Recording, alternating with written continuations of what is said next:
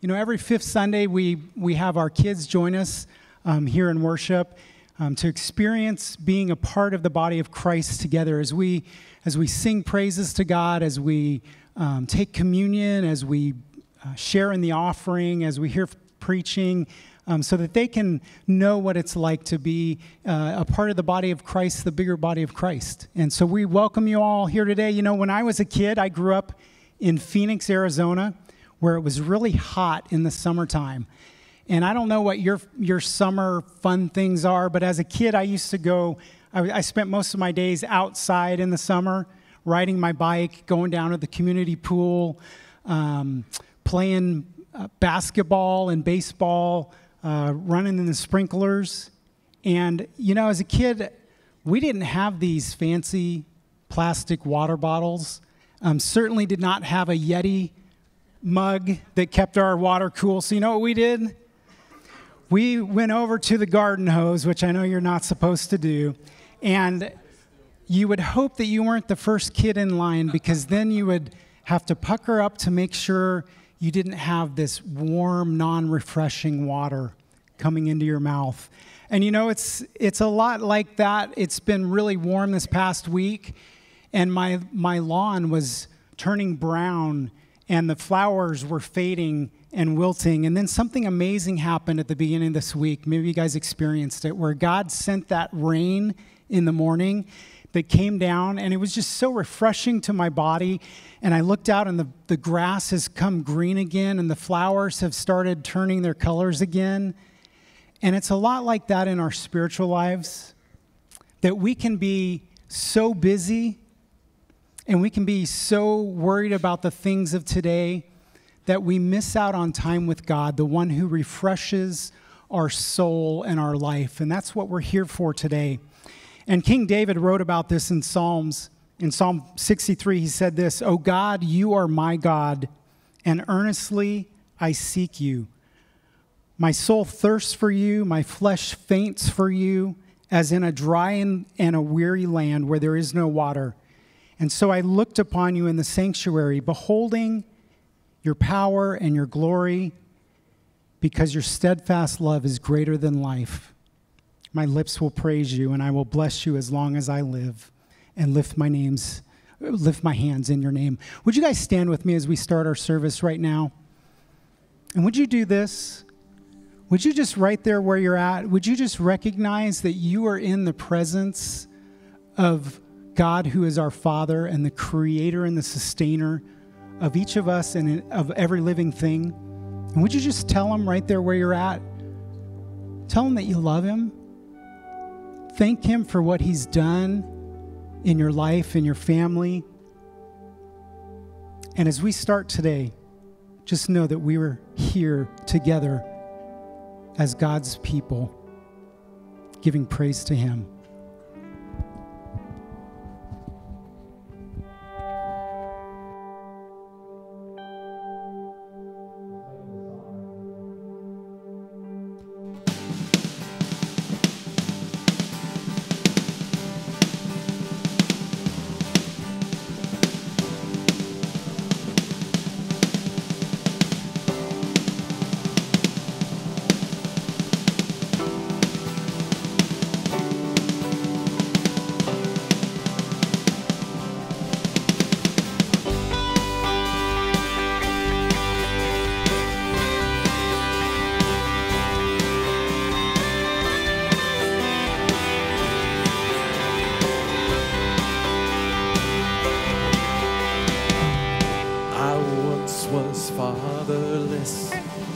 A stranger with no hope. Your kindness wakened me from my sleep. Your love, it beckons deeply, a call to come and die. By grace now I will come. Take this life, take your life. Sin has lost its power, death has lost its sting. From the grave you've risen victoriously into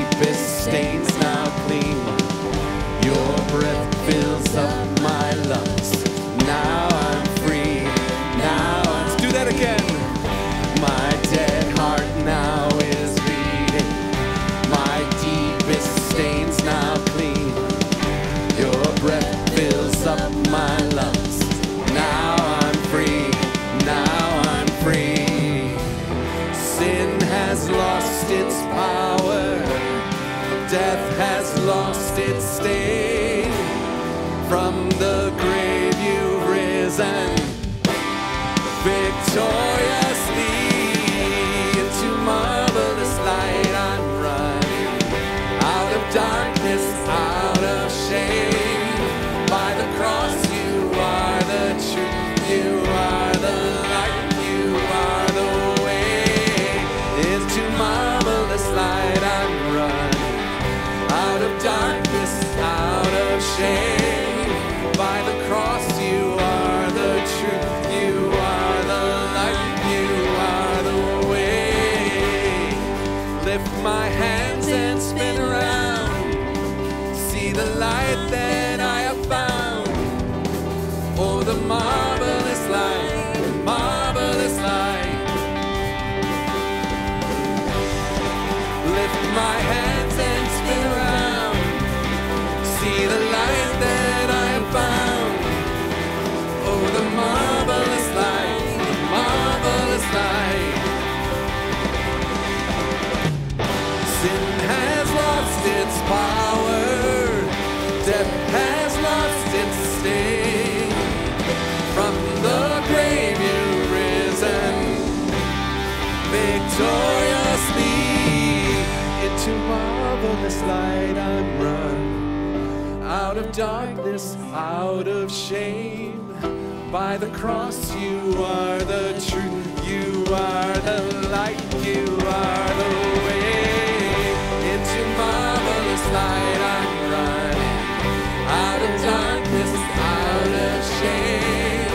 By the cross you are the truth. You are the light. You are the way.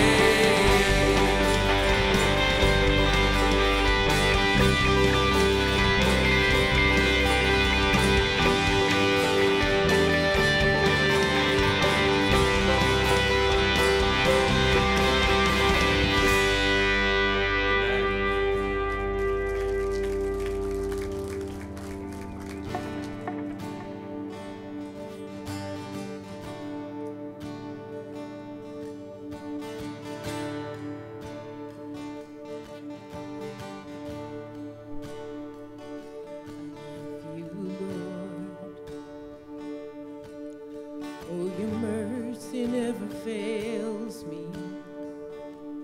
All my days I've been held in your hands. From the moment that I wake up till I lay my head, I will sing of the goodness of God. All my life you have been faithful. All my life you have been so good. With every breath that I am able, oh, I will sing of the goodness of God. Your voice, you have led me through the fire and darkest nights. You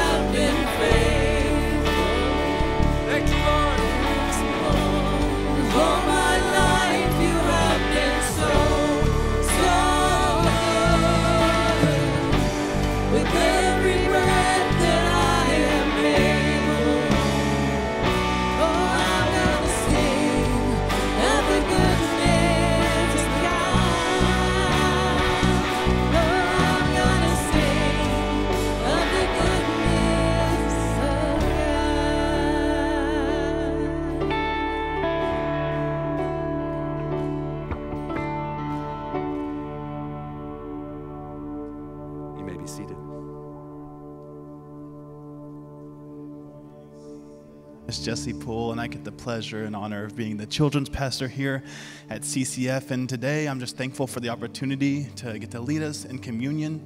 And as I was going through this week, I was thinking, I was just trying to figure out what am I going to talk about today? What am I being led to with the children being in service with us today? You know, we have our kindergartners through all the other kids with us today. Anyone that's not in their kindergarten is back there in service. And I just thought it was so important that we just focus on the origin of communion, that we focus on just the beginning of communion. So today I'm going to be referencing some scripture in Matthew chapter 26, and I'm going to be going through verses 17 through 28. But for our kids out there, if you're sitting out there, you're wondering, what is communion? Communion is one of the ordinances that God gave us along with baptism. And it happens the night before Jesus' crucifixion that they have the Last Supper. So we're going to go through these verses, and we're just going to take a recap on the Last Supper that Jesus had with his disciples. We'll start with verse 17.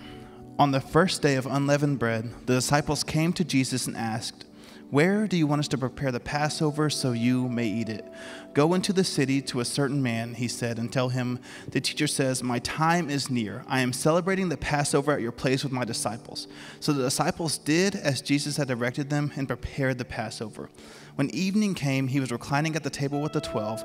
While they were eating, he said, 'I assure you, one of you will betray me.' Deeply distressed, each one began to say to him, 'Surely not I, Lord.' He replied, 'The one who dipped his hand with me in the bowl, he will betray me. The Son of Man will go just as it is written about him. But woe to that man by whom the Son of Man is betrayed. It would have been better for that man if he had not been born.' Then Judas, his betrayer, replied, 'Surely not I, Rabbi.' 'You have said it,' he told him. And as they were eating, Jesus took bread. He blessed it and he broke it, gave it to the disciples and said, 'Take and eat it.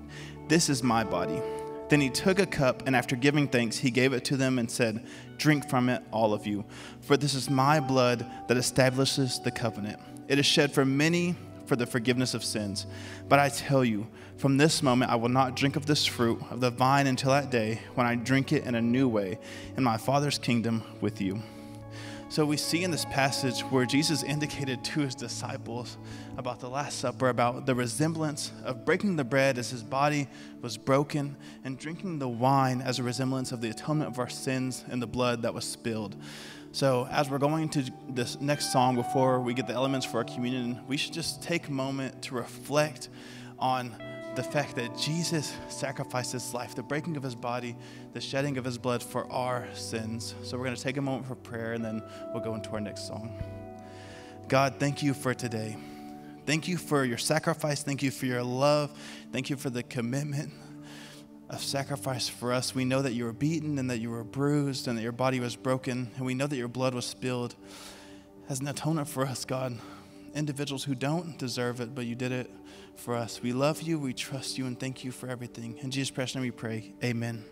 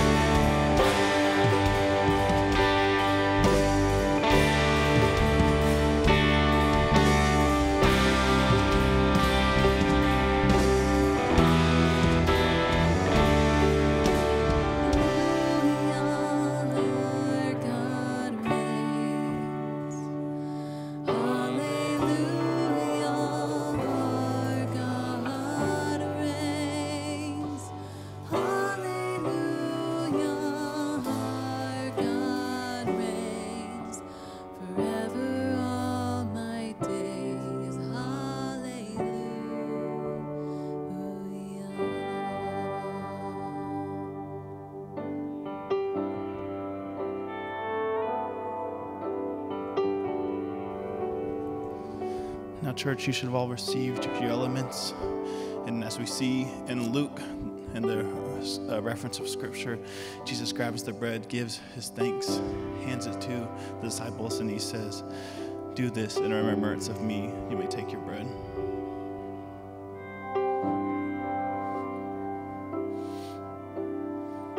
And then the same with the cup.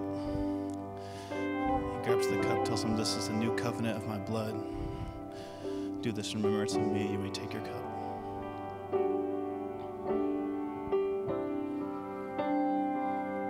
And now, if you all join me in saying the Lord's Prayer together. Our Father, thou art in heaven, hallowed be thy name.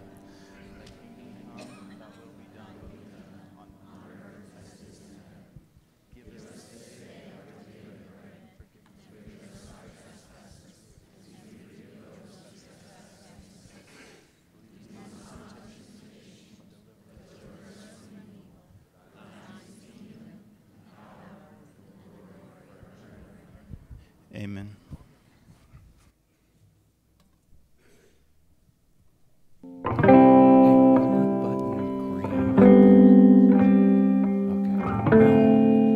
Some say it was a later addition to the Lord's Prayer. The Catholic Church actually doesn't say the last part right after the Lord's Prayer. Jesus, the Lord's Prayer.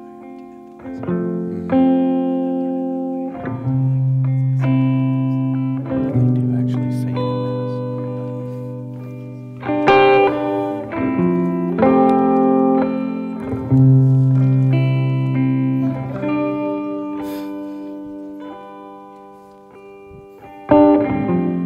Thanks for leading worship. Let's worship. Yeah, thanks for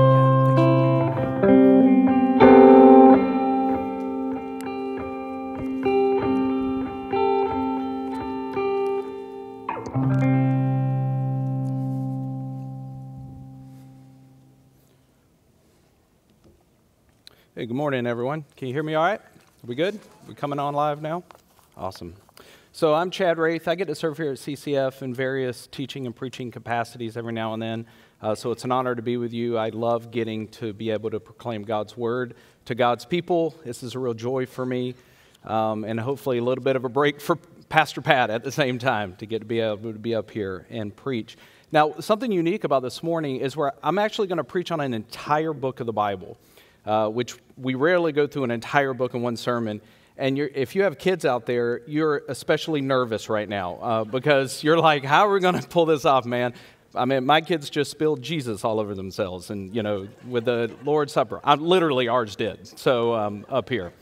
So it's a small book of the Bible, though, so don't worry. It's only 13 verses. And in fact, we're going to read through the entire letter. It's actually 2 John, entire letter for our beginning scripture reading.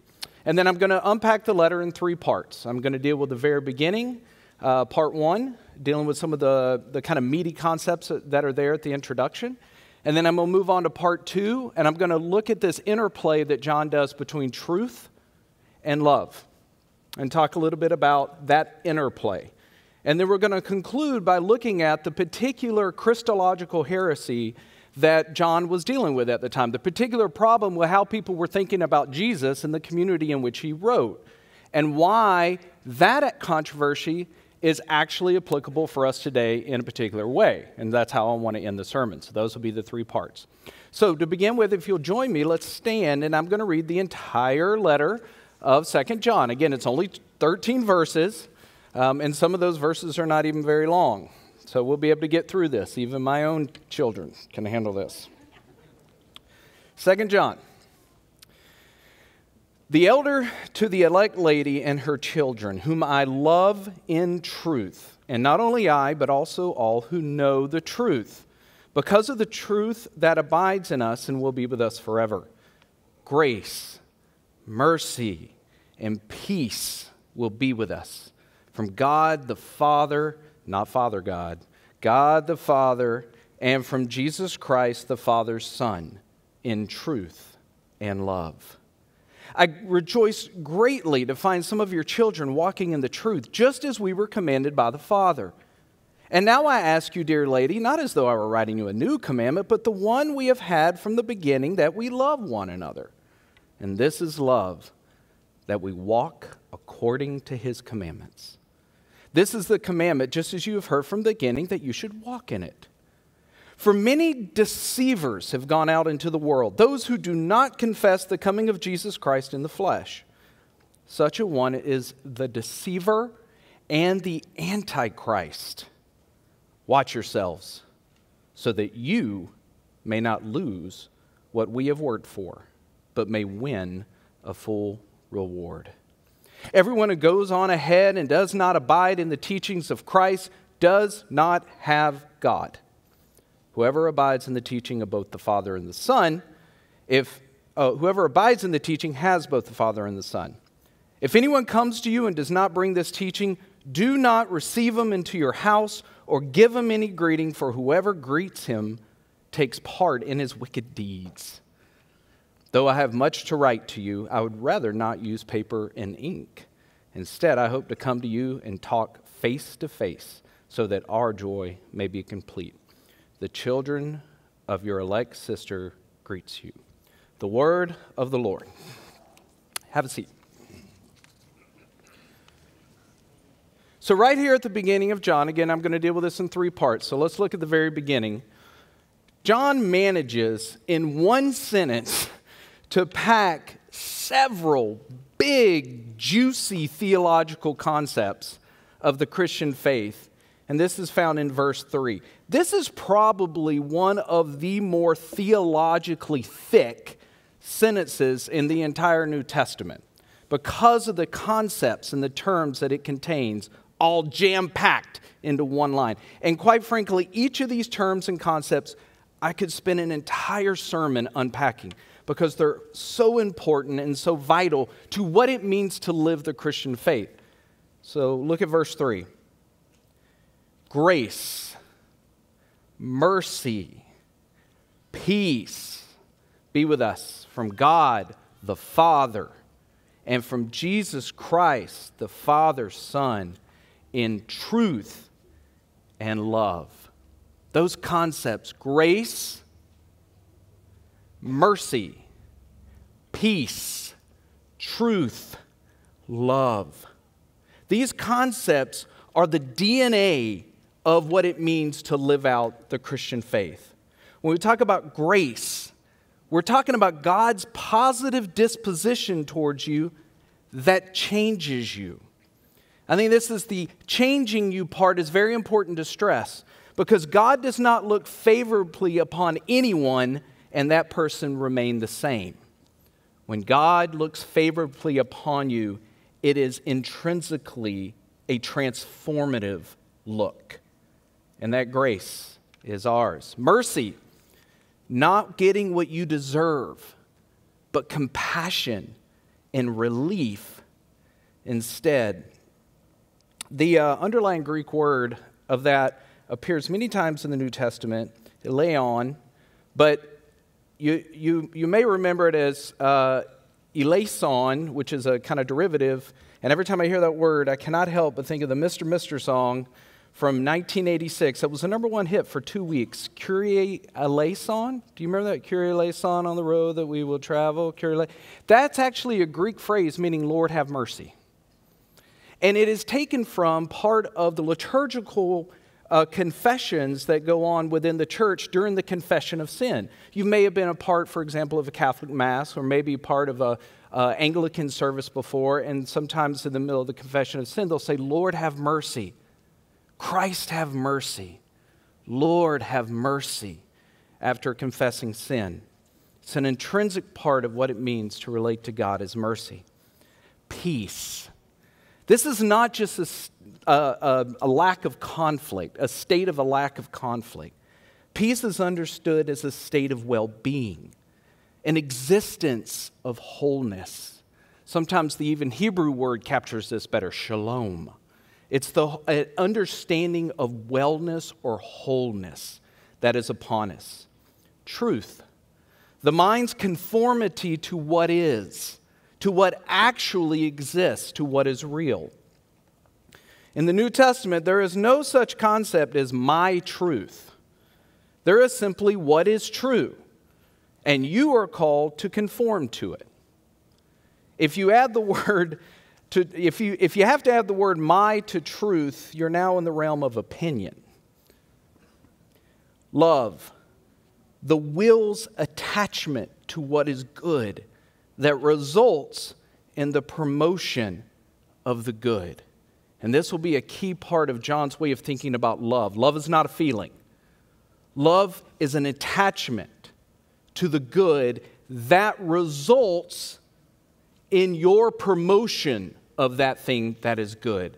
So there's an active component, an action component that always coexists with the notion of love. If you love something, you'll do something about it. There's that correlation between the two. So these concepts, these ideas, this is the ethos that is Christianity. Grace, mercy, peace, love, truth. These concepts should roll off of your tongue and be on your mind constantly as a Christian. Of course, with the greatest of these being love. And that leads us to the second part of the sermon. In the rest of John's letter, as with his other writings, there is a special interplay that goes on between love and truth. Listen to what he writes in 1 John, for example. Little children, let us not love in word or talk, but in deed and in truth. Love in truth.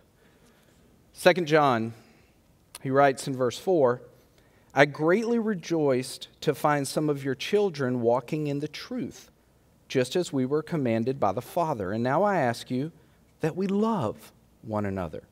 And this is love, that we walk according to his commandments, which are true. Now, to unpack this interplay between truth and love, I'm going to draw from Augustine again, St. Augustine. And I drew from him in my last sermon.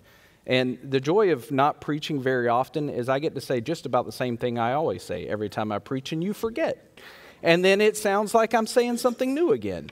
But in fact, if you were to listen to my sermons, it's basically the same thing over and over again. Love God with all your heart, mind, and strength, and love your neighbor as yourself. And we're just looking at that in various ways. We can look at it through the work of Christ. We can look at it through the commandments. We can look at it through particular controversies. But at the end of the day, every sermon is about the main thing. And according to the main thing, according to Jesus, the main thing is to love God with all your heart, mind, soul, and strength, and love your neighbor as yourself. And everything just flows from that in every sermon. So here we go again. I'm going to talk about love once again. And I'm going to particularly draw on Augustine in this particular quote that has meant a lot to me and helped shape my own understanding of the interplay between between truth and love. The interplay between truth and love. And that quote is this: you cannot love what you do not know. And you cannot know what you do not love. And I'm going to unpack each part of that in this second part of the sermon. You cannot love what you do not know. I think we intrinsically understand this. For example, if I said to you, do you love that person? And that's all I said. Do you love that person? Naturally, what's going to be your next question? Which person? Because you don't love that person. That doesn't mean anything to you because it needs to be filled in a little bit with particulars, knowledge. You need to give me some more information. You need to give me some more truth before I can tell you if I love it. So then if I said, you said that, which person? And I said, that girl. Your next question would be, which girl? Now, I know this sounds stupid, but go with me here. And then if you said, which girl? And I said, the girl who drives a car. You would still not be able to answer the question of whether or not you love this person yet, right? Because it's still too generic. Our loves are always directed at something particular, and that particular thing contains things we know about it to give it its particularity. I have to tell you more. And you said, which car, right? We'd go on until the details were there so that you could say whether or not you loved this person or not. Because you cannot love what you do not know. This is the same way in religion. You cannot love God. You cannot love generically a deity. The word God is just the, kind of English translation of, the Latin word deus, which is the translation of the Greek word theos. It's a generic term. It doesn't mean Christian at all. I mean, the Romans had theos. I mean, the Greeks had theos. I mean, Christianity, God, the word God is a generic term for deity, for the deity. Just like you can't love human, you can't love generically human, you love particular humans, you can't love God. That notion of God has to be filled out in particulars for you as a human to actually have a loving relationship with it. You cannot love and relate to theos. It must be defined more specifically if you're actually going to be able to truly have love for this thing and not a fleeting maybe affection or maybe some sort of sentimental good thoughts. If you're actually going to have a love relationship, which is one of commitment, which is one of attachment, one of attainment, it must be filled in particulars.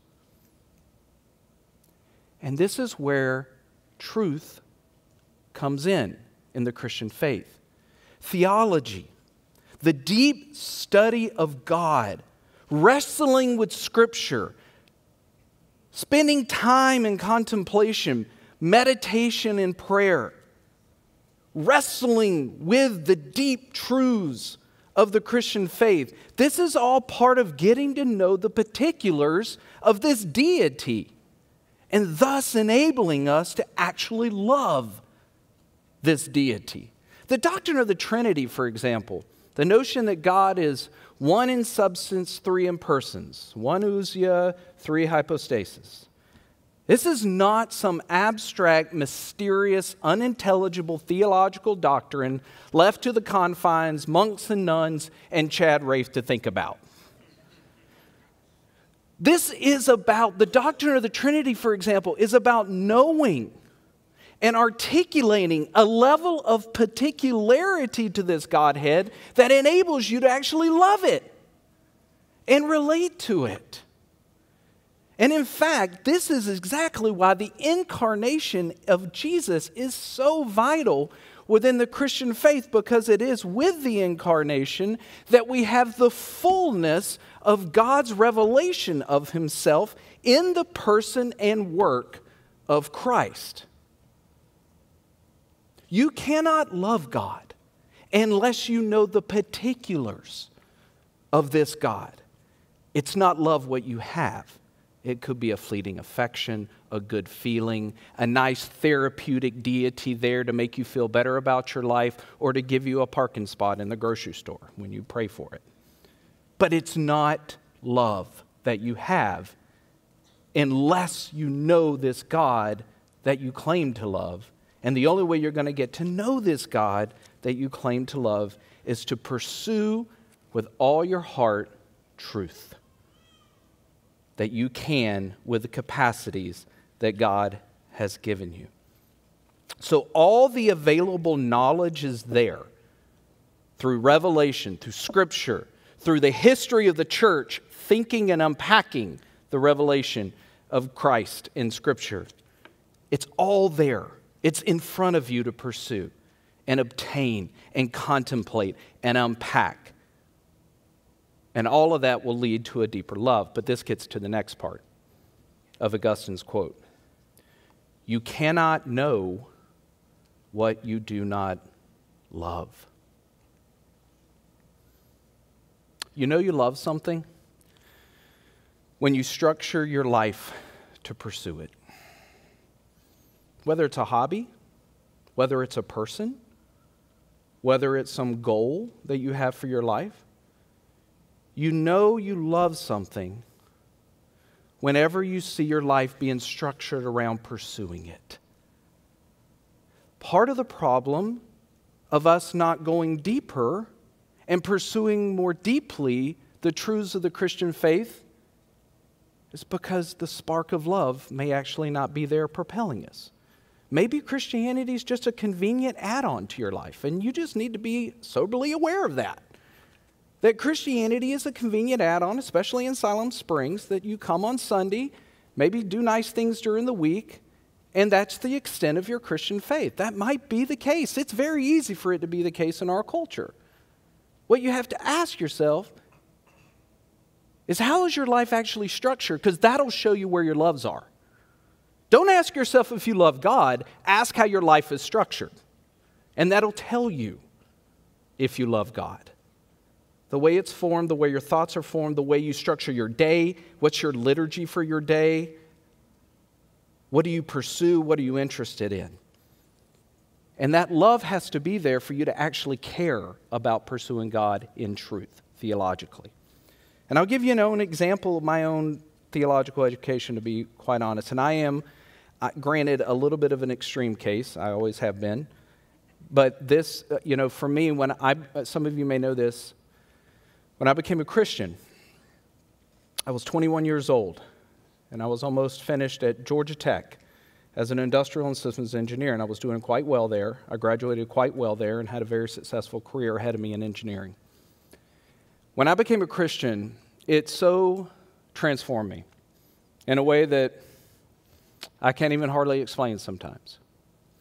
When I graduated from Georgia Tech, my love for God, my just pursuit of these things, my desire to pursue them, led me to divert from this very successful, particularly lucrative path of engineering, and I went to seminary. And I got my master's in divinity at that point, 3.5 years of studying. At that point, I was also offered another engineering job. I wasn't convinced I wasn't going back to engineering at that point. But the love I had for these things, quite frankly, the love I have for God in Christ compelled me. I wanted to know more. Because for me, when I sat in class, it was a thrill. As my professors would unpack theology and talk about Scripture, and we were dealing with ethics, and we were dealing with moral philosophy and things, it ain't for everyone, but it was for me. Because I felt like I was getting to know this God that had so transformed my life. Then I went on and I did another degree, Master's of Theology. This time I was dragging along my wife with me at the time. She was wrapped up in this mess. And I did 2.5 years of study there in Vancouver, British Columbia, out of love, out of pursuit of God. Next thing I know, 4.5 years of doing a PhD in theology. Then teaching theology the rest of my career. Why? I can stand here before you and said, the reason was I loved God. And to this day I preach because I love God. I love God in Christ. I love this. And I love talking about Him. And I love learning about Him. And for some of you that you're not called to this in the same way I am, but you're called to love God, which means you're called to be a theologian. You're called to be a thinker. You're called to pursue truth. And you're called in that interrelationship between truth and love. Now, the last part of the sermon. I'm going to apply what John does, so I will, apply this interplay between truth and love to a particular theological problem that was taking place within the church at the time.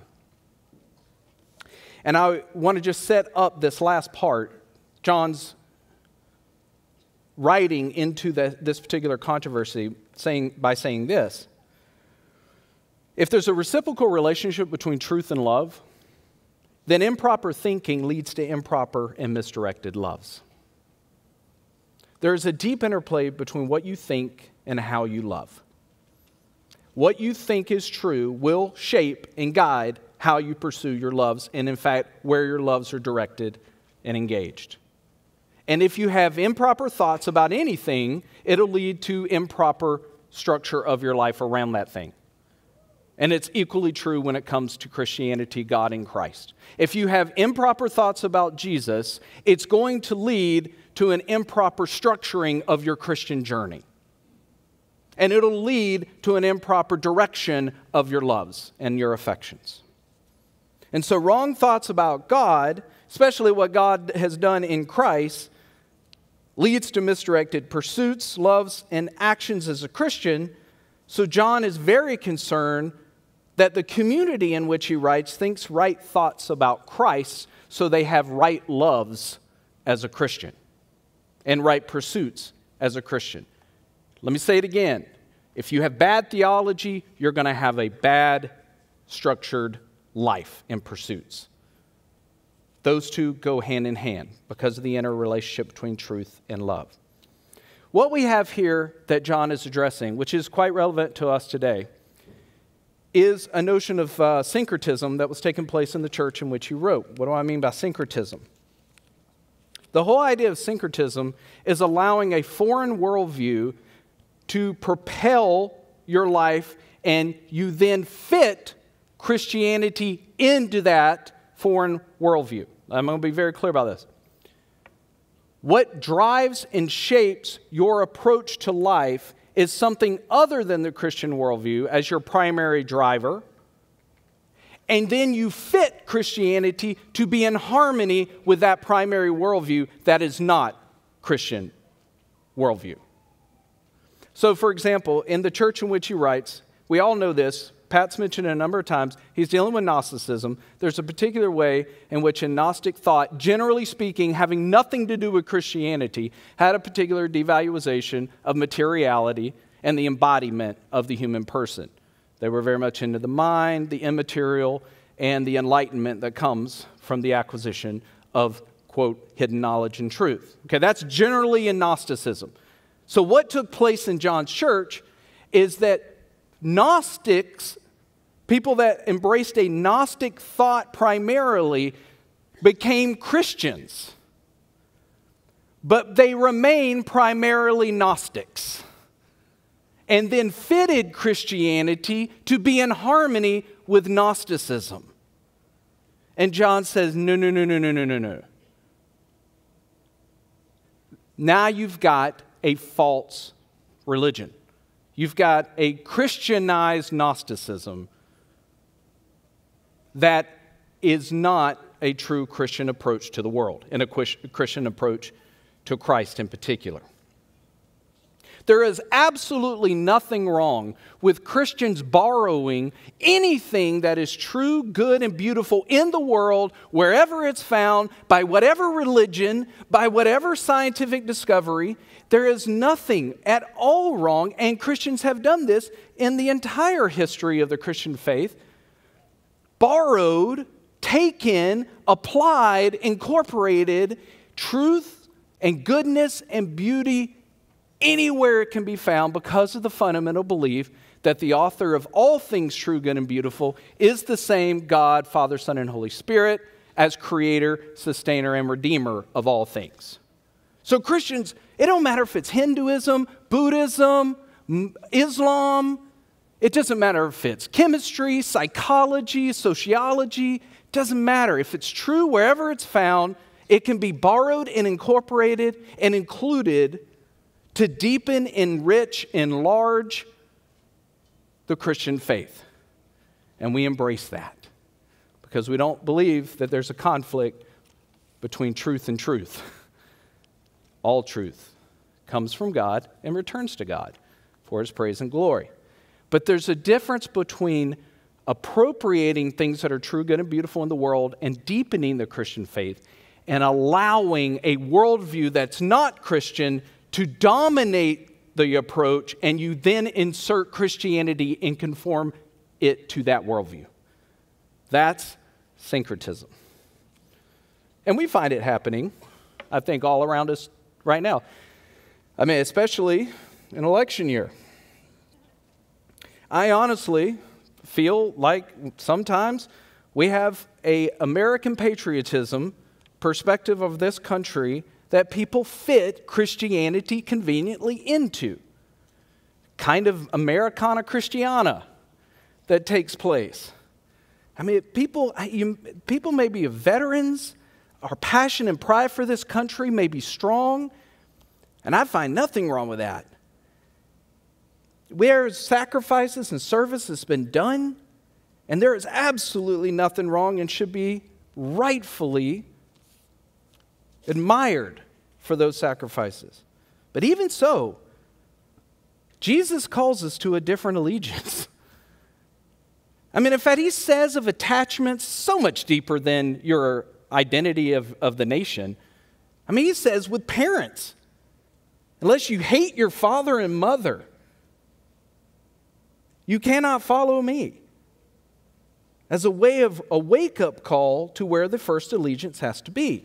So we have to be careful that our understanding of Americanism isn't the primary driver of our approach to the world, and we're conveniently, and this is what I see by certain preachers and prophets and all this kind of stuff, we conveniently fit Christianity in what is driving our worldview, which is a certain American patriotism. We got to be careful, especially in election year, of where our first driver is, and it must be the Christian faith. I also find this with a lot of, we're all tempted to this, prosperity understanding of Christian faith. We all buy into a certain understanding of what success means in this country. And success means in our particular worlds in which we live, especially here in America, but especially, where we live and maybe in corporate America. We have an understanding of what success is, what prosperity is, and then we conveniently fit scriptures and not conveniently, maybe it's hard sometimes, but we fit the Christian worldview into a presupposed understanding of success in America, and now we've got syncretism. Because the success measures in America, in terms of prosperity, is not Jesus' success measures. You can't find that. The same success measures in the Gospels. And so we have to be careful in our temptations that the first foot forward that's driving our perspective of the world isn't an actual worldly understanding of success into which we're conveniently fitting our Christianity. I found this to be true also of progressivism. That there's a particular progressive understanding of the human person, whether it be gender issues or sexuality or abortion, whatever it may be, that I find in certain circles that it is a very progressive understanding of the human person into which Christianity is then shaped and molded and conveniently fit, leading to a Christianity that doesn't seem to be the one proclaimed by Christ. We're all tempted to do this, all of us. It's hard because we swim in worldviews that aren't Christian, even in Siloam Springs. And we have to do the hard work of thinking and wrestling, contemplating, theological study, all of us, in order that we can be assured that we're not living a syncretic life like the Christians in John's writing, but are instead actually allowing the framework of Christianity to drive us, inform us, as we appropriate truths wherever they may be found all around us.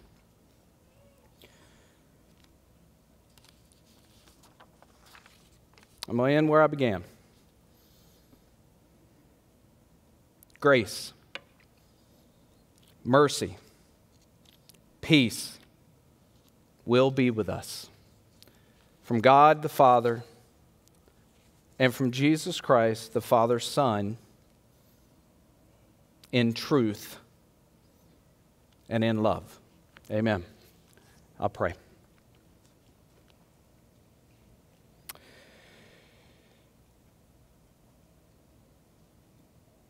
We are so grateful, Father, that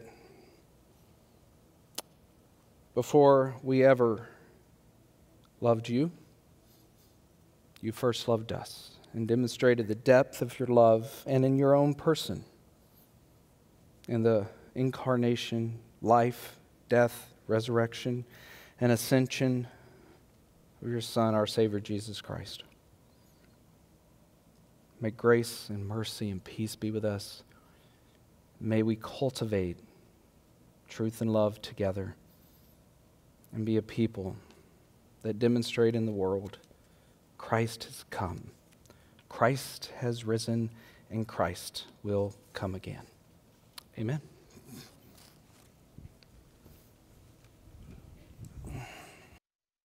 Thank you, Chad. Good morning, everyone. My name is Nathan Porter. I'm the student pastor here at CCF. Thank you for all those who are watching online. We so appreciate you being here with us this morning. At this time, we're going to go ahead and begin our offering. So I'm going to ask the ushers to go ahead and come forward. Just a little bit about the ministry that I work with. I am very proud to be the student pastor here at CCF, to be able to see many of our students, just like you guys sitting up right here, consistently on a Wednesday night and Sunday mornings, and just throughout our community. And I just want you all to know we have incredible students. They are happy, they are excited to learn more and go deeper, and they really just are a shining light and a great example to even me as I continue to serve here, to continue to follow Jesus. So it's because of you guys that, you guys set the example for us in our community. I'm just so proud of you guys. So while the ushers are passing the offering bags, feel free to text to give or to give in the bag as they are passed. And as you are doing that, we got some announcements for you guys. 2 weeks from today is one of my favorite things that we do. We have a pool party at the Aquatic Center from 6:30 to 8:30. It's just reserved for us. It's a family night. Bring your families, and of course, bring your friends if you want to bring your friends. And we just have a really great time. We rented out the whole place. Pastor Nathan Powell, Pastor Jesse, and myself, we made a really fun video on Facebook. Share that around. Share that to everyone you know, all right? It was a great time. We may look a little silly doing some things, but we had a great time with it. So we really hope to see you 2 weeks from tonight, 6:30 to 8:30 at the Aquatic Center. Also, we have a couple other announcements for you as well. We have our women's ministry has an incredible service opportunity at Beautiful Lives, which is a nonprofit organization that helps women all around the world. If you want to volunteer either on the 24th of July or the 27th, you can help organize, hang, steam clean clothes, all those great things just to really help and support them. If you are interested in that, you can sign up at the Welcome Center. You don't have to be a woman to do that. Men and children are also welcome as well. If you guys want to do something as a family, that's a really cool thing that you guys get to do and be a part of. And we also have a worship night coming up in the first Sunday of August on the 4th. Many of you have been to our Pies and Hymns kind of event. This is going to be a similar kind of event. Some of our members of our worship team behind me are also going to be a part of that. It's just going to be a really great opportunity to come together and worship. And Pastor Nathan Powell will help be organizing and leading that. And then finally, Pastor Pat talked about it last week. We are doing a backpack drive for 50 students of Southside Elementary here in town. And what you do is you grab a backpack, get all the supplies on the list that you can find out at the Welcome Center, and just bring it back by July 29th, and then we'll make sure that they get those to the school. At this time, I'm going to ask that all of you can stand, and we will continue on to worship together.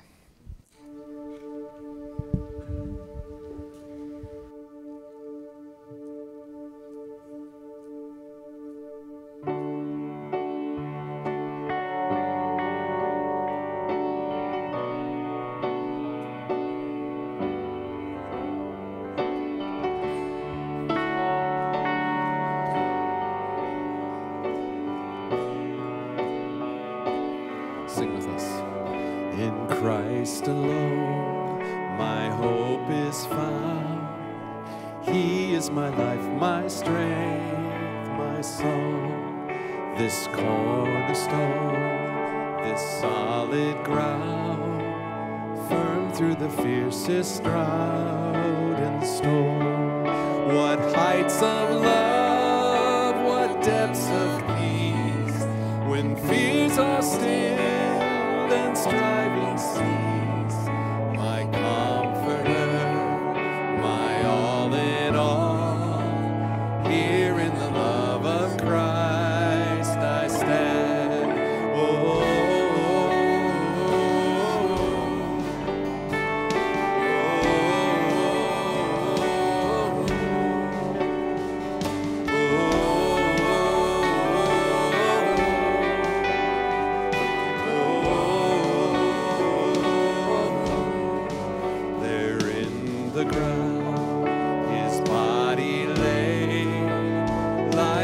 darkness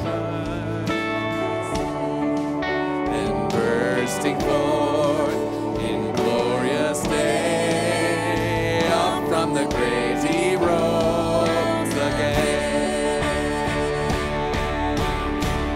And as he stands in victory, sin's curse has lost its grip on me, for I am his and he is mine, bought with the precious blood of Christ. Whoa, whoa,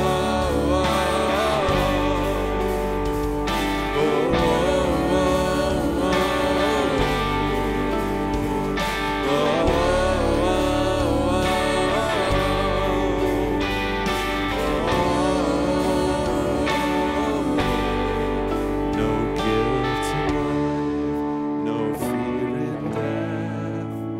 This is the power of Christ in me. From lies from high to final breath, Jesus commands my destiny. No power of hell, no scheme of man can ever pluck me from his hand till he returns or calls me on. Here in the power of Christ I stand. Whoa,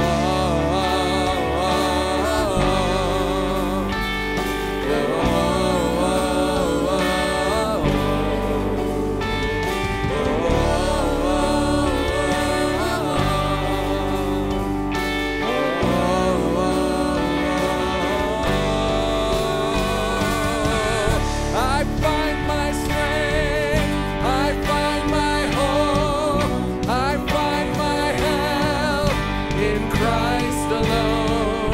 When fear assails, when darkness falls, I find my peace in Christ alone. I give my life, I give my all, I sing my song to Christ alone, the King of Kings, the Lord of all heaven sings to Christ alone, to Christ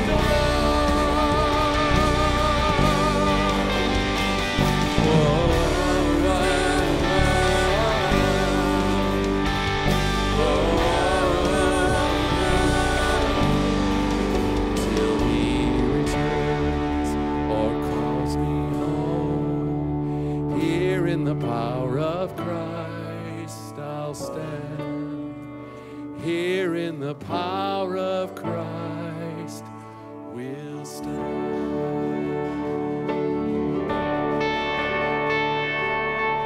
Amen.